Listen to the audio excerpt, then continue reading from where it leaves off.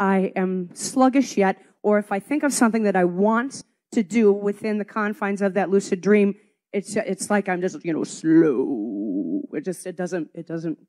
That's because you are still thinking in terms of the way you do things in physical reality. Correct. Yeah. So it's not about actually doing things in the same way. It's about reimagining them.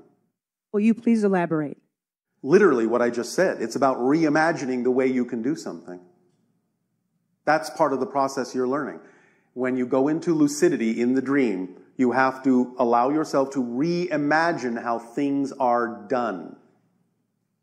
So, using your imagination, can you imagine that if you simply see a different scenario, that it can instantly be there, manifest in front of you? Yes, I can. All right. Practice that without thinking that anything physical has to happen.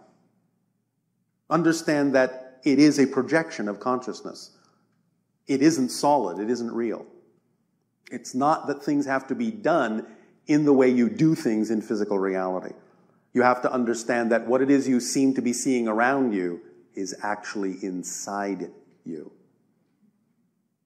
So it's just a matter of exercising your imagination and knowing that the outside and the inside are the same thing.